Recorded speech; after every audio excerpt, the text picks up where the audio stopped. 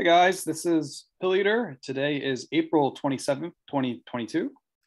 I'm actually here with my co-host Cartrell Payne, and today we have on is Mickey Royal. Hi Royal. How you doing? Great. So Cartrell, you were telling me about Mickey, but kind of don't know anything about Mickey. So I guess if Mickey wants to take the floor here and talk about himself and what's he about, I'm curious too. So Would you like me to start? yeah, go ahead. Well, that would be a very long conversation. I'm the best-selling author of the book, The Pimp Game Instructional Guide. I've led quite the life, if you want to even talk about it. I mean, I'm a former pimp, former pornographer, former mob enforcer, former drug dealer, did my little stint as a gangbanger as a youth. So, and now I write books. It's like that kind of in the tradition of like Iceberg Slim and whatnot. Yeah. Now I am, yeah. But in the beginning, no, I led quite a different life than Iceberg Slim. Yeah, right now I'm in San Francisco, so I assume LA is a very different territory over there. Well, I live in Mexico now, but I grew up in Inglewood, primarily. That's inside of Los Angeles County. Lived in, LA is Inglewood. I mean, Inglewood is in LA, but it's smaller, it's inside, but specifically Inglewood. When I say that, guys on the street know what that means. I mean, yeah. Cartrell, did you want to ask Mickey something? Oh, yeah. What I was going to ask was, like, okay, since you led such a long life, I'll just start it off with this question. Like, what was it like growing up? Like, what made you want to get involved, in criminal organizations as a young man? Well, I'm 50 years old now, and I've been a career criminal since age 13. But it was a slow ascend or descend, depending on which field of the spectrum, end of the spectrum you want to look at it. But it was all around me. I mean, it was in Inglewood. It was during the crack time. Before crack, everything was okay. I mean, I could compare it to almost a Cosby Show type of upbringing. I was excuse me for just a second.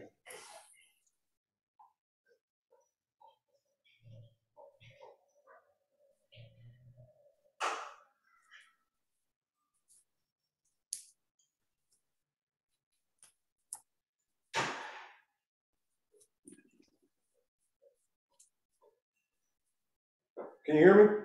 Yeah. Yeah, that was 1985 to 1980. That changed everything. And it's not so much you wanting to. I said in previous interview, I think what started me into the love of it was breakdancing. I really got into breakdancing, pop locking when I was 12 years old, but what it did was it allowed me to stay out late at night. Now, while I was out late at night, I saw other things that attracted me. It was just the energy. And growing up in Inglewood, and especially when the crack era came, you either were a predator or you were prey. And I don't do prey very well. And I just took to it like a fish to water. And I hate to sound cliche like the movies, but everyone around me was involved in some kind of way. And it was just the thing we all did. It's a part of LA culture. It goes back long before I was born. I mean, yeah, because I think like the oldest gang in LA was started in like 1910. Like that's even before like what they were doing in Chicago with the Italian mob outfit. Like that's what really old. Yeah, that's the Latino gangs. I know White Fence is old. There's a couple of others that's old that come from the turn of the century, and people don't understand. It's family oriented. What I mean is you have 3-4 generations in the set and things like that. So when I say Inglewood is primarily an all blood city, you have Crip pockets in there. You have 10 Deuce Raymond, that's 102nd Street. You have IBC's Watergate Crip, I think that's where DJ Pooh is from. And that's it. Other than that, from both sides is different blood gangs. And at that time, all blood gangs got along. So that was just Inglewood. That was just Inglewood. That's where it was. And when you went outside to play, these were the kids. I mean, you weren't so much in a game when you were 10 or 11, but your friends' older brothers were, and it was perfectly normal. They didn't bother you. if anyone bothered you, they protected you because you're from that neighborhood. So you didn't see them as the bad guys. You know, I used to see any Crip as like non-human when I was 10, 11, 12, because those were the guys that tried to hurt me or take my bike, whatever. But I knew if I made it back close enough to home, they would turn around. So it's kind of a slow, subtle, subconscious indoctrination. You know, I was shot at 14 for the first time. I was already full-fledged at 13. I was already working. I had pictures on my Facebook and everything. I was already selling rocks and fully involved by the age of 13. I was in seventh grade. So it starts early, you know. Was there any particular individual or celebrity you met at that young age who is still alive today or has passed away? What do you mean? That's in the life? Yeah, like somebody you knew that maybe is gone because of drugs or died or in jail. Oh God, that's way too many people to mention. Alive today, I remember I was basically on and off living with Michael Conception when I was like, how old was I? 15? Well, however old you are in the 10th grade. Was I in the 10th? Yeah, I was in the 10th grade then. And I was on and off living with him. Barefoot Pookie was there. That was out in Carson on the street called Sandpoint. Uh, Still alive. It's just too many names. I mean, you're talking about 37 years of my life. I mean, you know, that's too many names to name. But he's the biggest one I know that's still alive, still making big money. There's quite a few of them. The ones that are still alive, they're either one or two ways. They're either very, very, very broke, or they're very, very rich right now. And it's more broke ones than the rich ones. As far as penitentiary, yeah, I mean, you go in and out. I've been in and out half my life.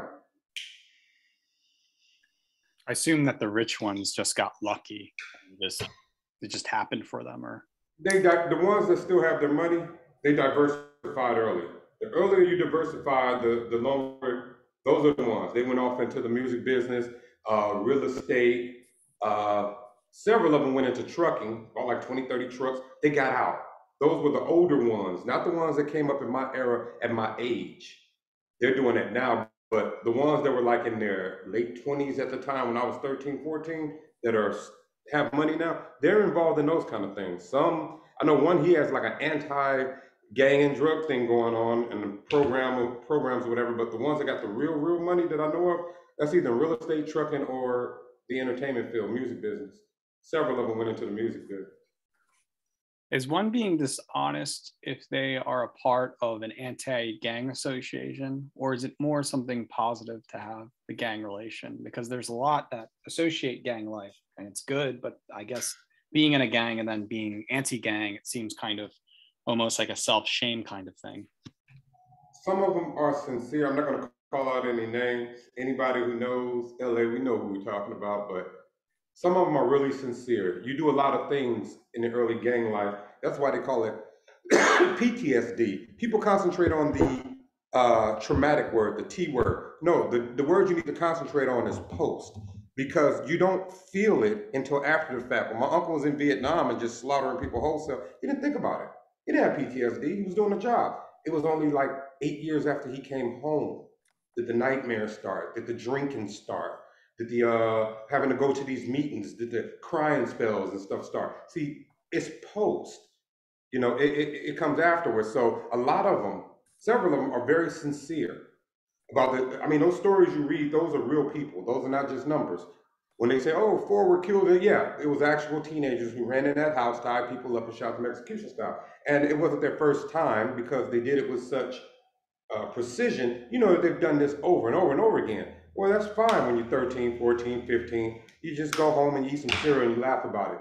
But when you start getting older and you have children that you want to protect and they can't ride their bikes in the same neighborhood that you helped turn into this, some people, they really get that guilt and they really get that shame, and their programs are legit. You have other ones who have one foot in the gang, one foot in the program, and it's just a con to get money out of the government so they can flip some bricks.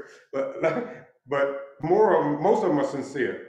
They really feel when they get 50, 55, 40, 45, you really start to feel differently. You know, that friend that died next to you when you were 14, 15, and then you see like his sister go on and get married and have children, and her children have children. You're like, you know, Anthony's not coming back. You know, when I was shot at 14 for the first time, Anthony was shot. He got shot in the thigh. I got shot in the chest. I survived. He didn't. Well, his bullet ricocheted, ended up in his body somewhere. Mine went straight in and stuck there. So that's just how the mouth flops. But at the age of 50, I realized Anthony's been dead for 36 years. You know, you look back on it then. So yeah, is it oxymoronish? Yes. Hypocritical? I wouldn't say so. That's a heavy word, but it is an oxymoron because some can't handle having one foot in and one foot out. Some can't. It's just so alluring that when you have one foot, okay, you have one foot in the gangs, you have one foot with gang prevention trying to pull them over. Sometimes they suck you back across, and I've seen that happen recently. Oh yeah, Mr. Royal, like oh yeah, what I wanted to ask was, since you were, you know, a gangbanger, you were an enforcer for the mob, how realistic are shows like The Wire or The Sopranos?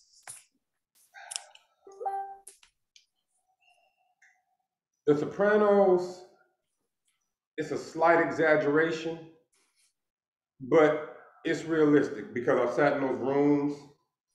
I could never be one of them. I wasn't trying to be one of them, but you can look on my page. I left my main man, my broker. He was like an uncle to me. He just passed away last year from COVID. I think he was in his late 70s, and he was out of New York. And I don't want to get into too much who he is, but I put his picture up there and the picture of us together. It's on my Facebook. You have to scroll down. And funny you should mention The Sopranos. I think his cousin was a high-ranking member of the Cavalcanti family, and that's the actual real Soprano. I think he's in prison on a murder charge right now, but I can't talk about that. But The Wire, that was really realistic. That reminded me of junior high school. You know, I never wanted to be a drug kingpin. Drugs weren't really my thing. I just did it because it was right there. You know, enforcing I started doing early. I didn't work for the Italians until I was in my late 20s. And I was dealing with Russians in my mid 20s. But, you know, in LA, you're going to run into a lot of different cultures. I was dealing with the Italians for a small part when I was in the trucking business. I had diversified. But when it got major, that was in the porn business. I mean, you can Google names that I put up there that I'm in the pictures with. And yeah, I saw a lot of, not so much similarities, but almost hand in hand. Almost hand in hand. The Sopranos was kind of an exaggeration, but again, that's back east. The guys I dealt with were on the West Coast. They were from New York, but they weren't in New York. Because when you're not on your home territory, even though they have a faction out there, and LA does have a small crime family, the Milano crime family, which is really a bastardized crime family made up of the other 24 crime families around the Italians around the United States. So you have Colombos in there, you have Lucchese's in there, things like that, or come from that lineage. They can't be as, and forgive my way of saying this, they can't be as Italian as they can freely in New York. In LA, they just look like a bunch of old white men going to play golf. But every once in a while, in the meetings, in the office, because I've dealt with the same ones, some will come in with the slick back hair, the leather coats. And keep in mind, the youngest one at the time was in his mid-50s. So these are older men. But they're all from New York. They got heavy accents. You know, I never heard the word mafia but one time. And that was kind of sarcasm. Vinny used to say, and I assume Vinny's dead now because he was 85 at the time, great shape. So if he's still alive, good Lord. But he would say Cosa Nostra a lot, or our thing. When it came up, I was in the room, you know, and we'd be talking sometime, and that's what he mentioned. He would say OC a lot, which means organized crime, in reference to like the Justice Department. But you don't, you know, I never heard him say, well, I did hear a couple of them say, forget about it. But My boss used to say, "What are you gonna do? You know, what do you want from me?" He would say that. We would have these on Saturday. We would have personal conversations. It wouldn't be business, and we would talk about politics, religion, race relations in America. We'd be very blunt and honest, and then it would get real quiet. He would shrug his shoulders and go, "What are you gonna do? Let's go eat." And then we'd go eat. We ate like 3 times within 5 hours. It was always soup, stuff like that. Something light, but you know, things like that. But yeah, the Sopranos and The Wire, man, The Wire brought back some memories, even though it's on the East Coast. But that reminds me of my youth, like from 13 to about 15, 16. Most of the movies you watch are just flat out lies. Most of the interviews I've seen people on, especially from the Pimp Gang, they're just exaggeration and lies. I get it. You saw Willie Dynamite, you saw the Mac. You're a perfect imitation. But no, the ones who really did it, So 30 seconds of walking in the room, But most of them are just exaggerations. Kind of remind me of rappers without beats. It's kind of like I always used to think there was that one Italian guy, Michael, last name's kind of forgetting, but he was on the Mike Tyson podcast, and his whole career is talking about being a part of the Italian mafia. But you have to question how much of, was it legitimate he was in there, and it seems like once you make a career out of talking hypothetical crime or within subculture, it's like there's a facade to it. We don't know, but well, it's always I think if you're talking about Michael Franzese from Colombo family, yeah, he was the real deal. His father, Sonny Franzese, was a big time in the Colombo family. Happened to be the same one that my associates were, but they were on the West Coast. One Milano family, but his father was a Lucchese family captain and eventually underboss, the ones from Goodfellas. That was Esposito. And if I ever met Michael Franzese, I could write down a few names and he could verify those names because they are who they say they are. I mean, nobody was acting. Sammy the Bull, we know he is who he says he is. But there is a Hollywood element to it. And Hollywood is very, very alluring. In the West Coast, we have celebrity gangsters. I became one. And the Justice Department follows. I have Homeland Security stories. I have FBI RICO trial stories, I mean, if your name is in people's mouths, believe your file is on someone's desk. And that's pretty much the order.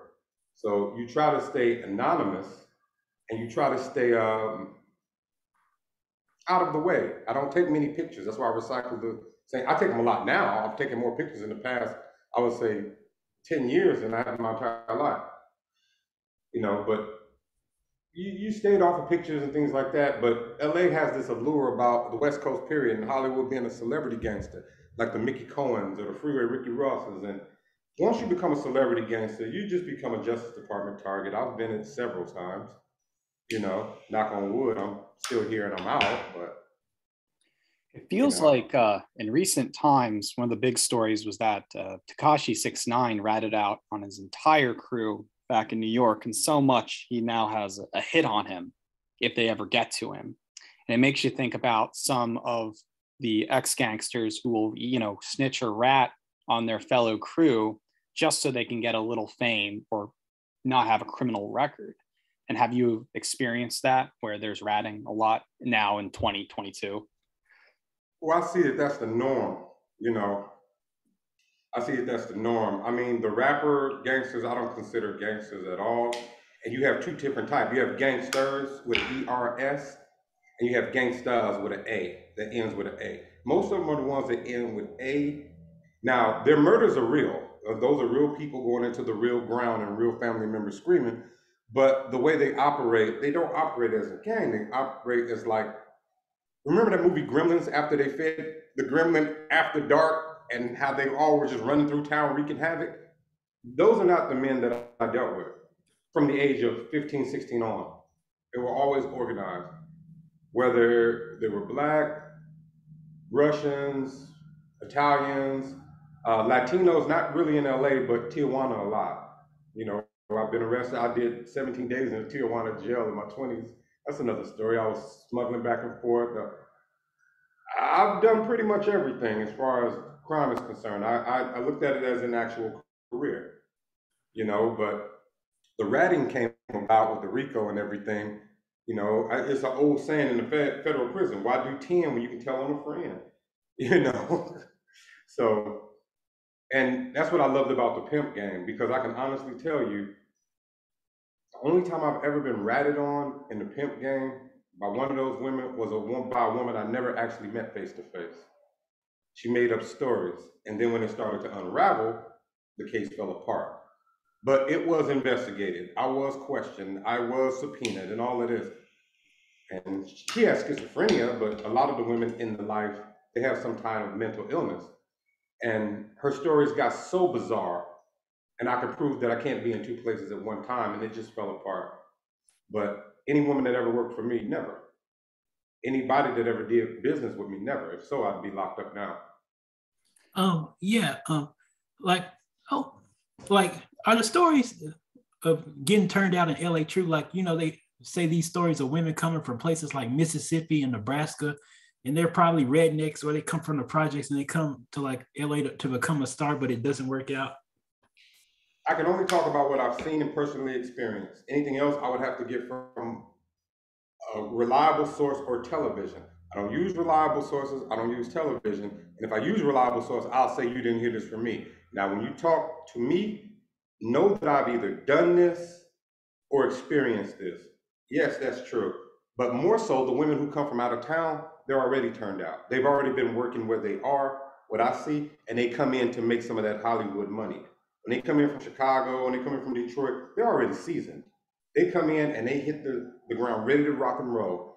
And the ones that come in from out of town, see, it's a stereotype going on that most of the women are in desperate situations and they just got kicked out by their boyfriend. Has that happened in my life? Yeah, a lot in my 20s. But primarily, no, that's not true. Most of them are in the life because they want to do it. Quite frankly, a lot of these women had more money than I did, came from much better backgrounds than I did. It was exciting to them. It's the allure of it that I speak of all the time. It's really their choice. Most of the time, it's really their choice. But I do know stories. God, I got so many stories because I did this for, yeah, like 30 years, like all of my life is what I know. I do know so because I used to operate primarily in Hollywood and in the Valley and LA, everywhere, but Hollywood was my major money and my base. They do come from Hollywood, and a lot of them don't make it. Most of them don't make it. They go to Hollywood to make it, and they end up in the Hollywood life. Hollywood in the daytime is not Hollywood at nighttime. You know, Hollywood at nighttime reminds you of the movie Deep Cover. You know, because I've lived on those streets. I've had condos and stuff on those streets. I've had employees on those streets, those very streets that they shot in. I know that liquor store they were standing in front of. It's not too far from the Wild Card Gym where Freddie Roach's Wild Card Gym is. Yeah. So I can literally take you online.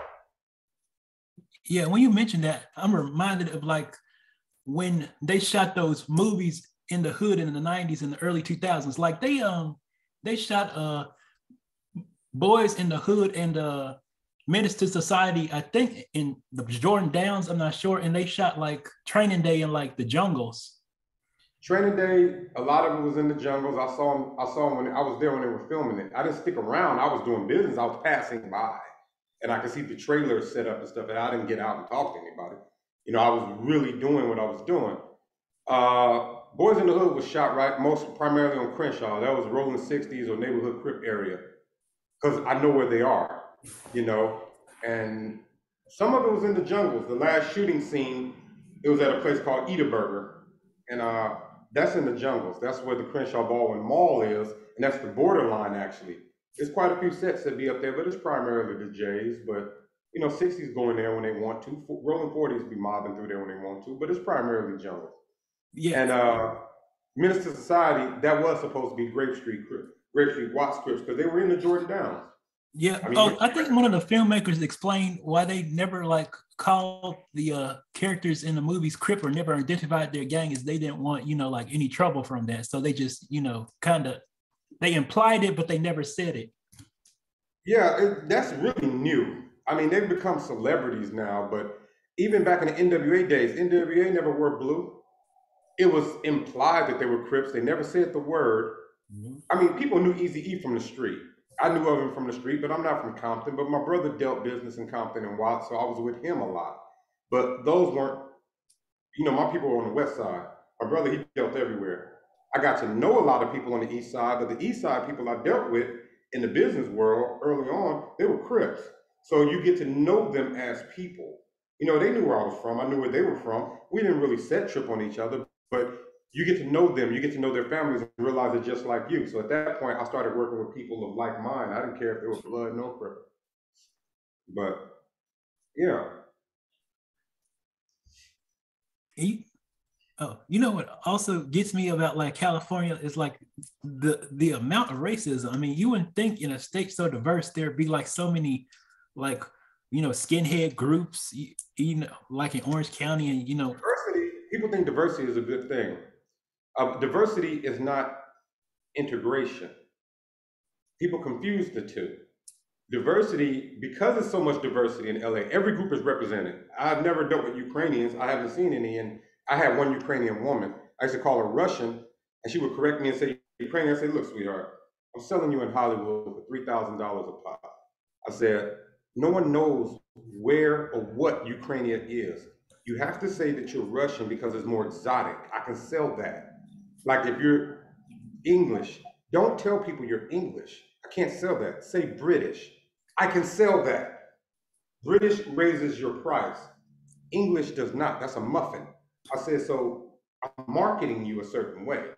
But because of so many groups, Little Armenia, you have Chinatown, you have Koreatown, they become almost like football teams. So it ends up with the reverse effect. That's why it's so racist, because they all think of the NFL with a bunch of teams competing for the Super Bowl. So they're at each other's throats. No groups get along.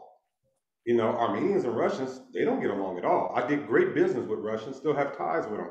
Armenians, the first time they called me to a meeting, it ended with insults. The second time, it ended with gunfire. I won both times, but I was invited both times. I felt more of a undertone of racism when I dealt with certain Armenians, as opposed to with the Russians. I didn't feel any of that at all. Nothing whatsoever. I mean, we just did business. I felt that they were more military, as opposed to like dealing with the Italian mafia. It's more like family oriented, like you see on the movies. The Russians were more, they just remind me of guys who used to be in the army, but LA, I've done time in Tennessee. I have relatives there. I did 11 months, 29 days there on a attempted murder charge. That's a long story because so little time. But again, I have a lot of key family members in Memphis, and they have connections, and that was the best deal I could get. But Mississippi, and I've experienced. I tell people all the time, I experienced more racism in California, especially from the police, than I ever have in the Deep South when I've gone and been there. And I've spent quite a bit of time in the South.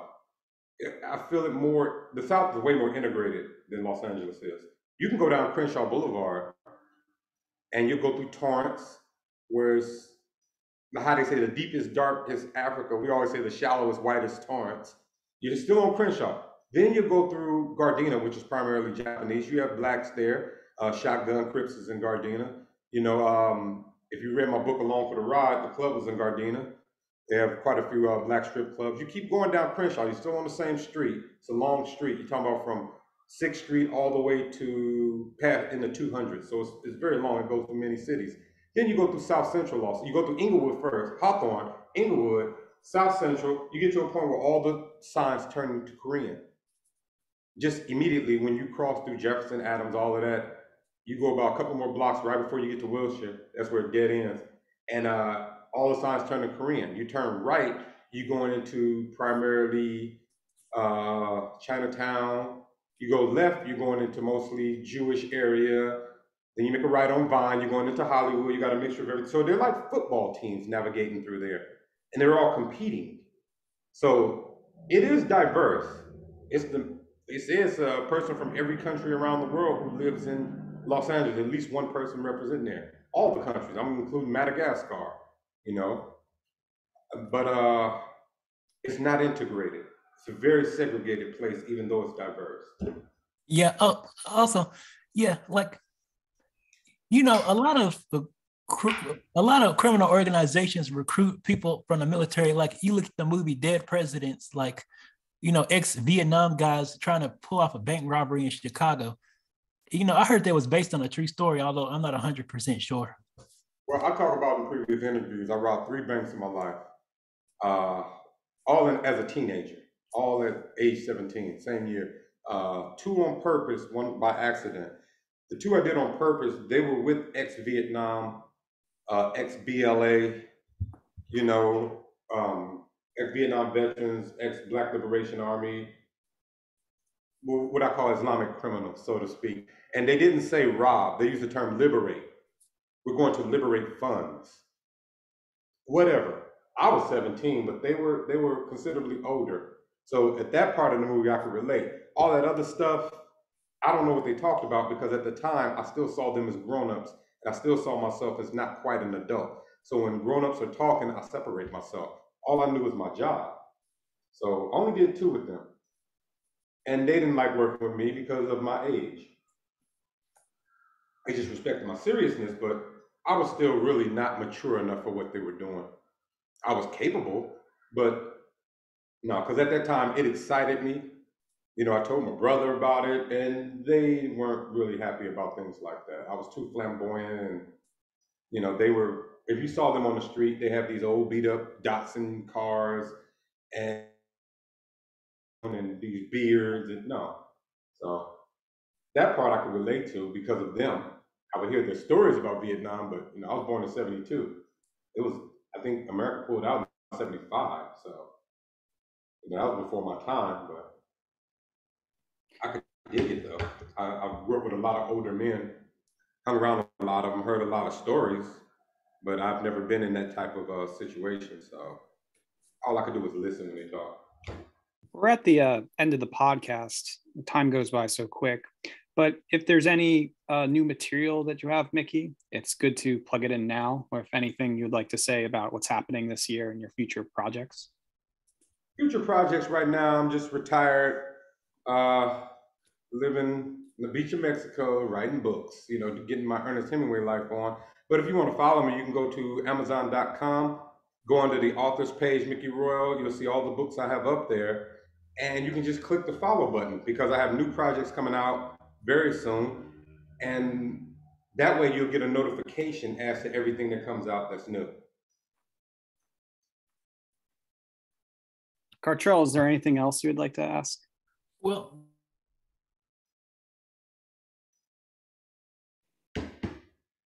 you can ask me anything about anything. Well, I'm always curious very quickly.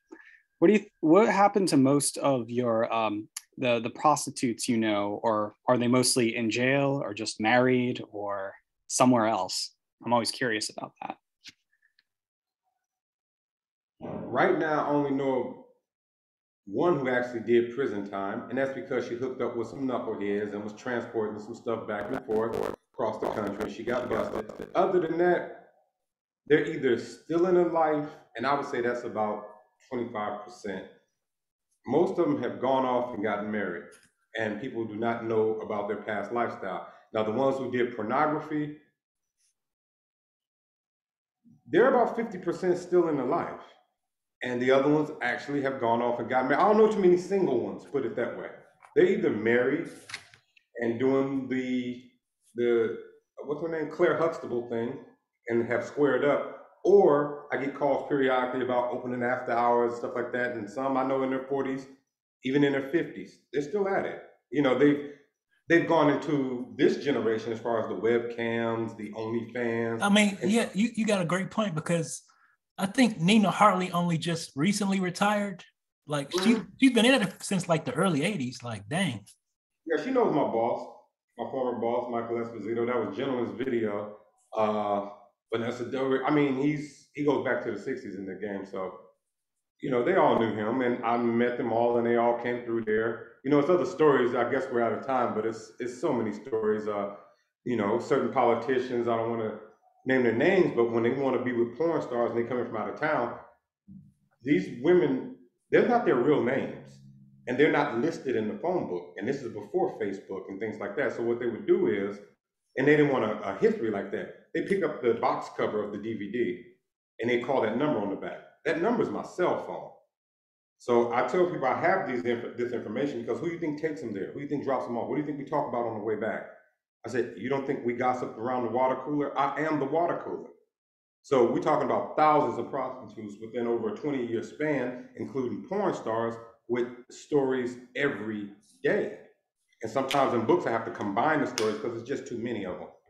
You know, I did this my whole life. So, you know, there it is. Well, it's nice to talk to you, Mickey Royal, and I hope to read some of your books too. I'm very fascinated. Yeah, the Pimp Game Instructional Guide and the Second Pimp Game are both on audio. They're at audible.com also. So you can drive in your car and listen to them. The rest of them are going up, you know, as we speak. So I see most people like to listen to them now. You know, they're available in ebook, audio, and paperback. But I see that most people really like to listen to them. And I would love for you to invite me back anytime. You know, I have tons of stories. Absolutely. But, oh, you know. for sure. Absolutely. Yes. This is for youtube.com/pilleater and as well pilleater.substack.com. I want to thank Mickey Royal and Cartrell Payne. Thank you. Thank you. It's been a pleasure.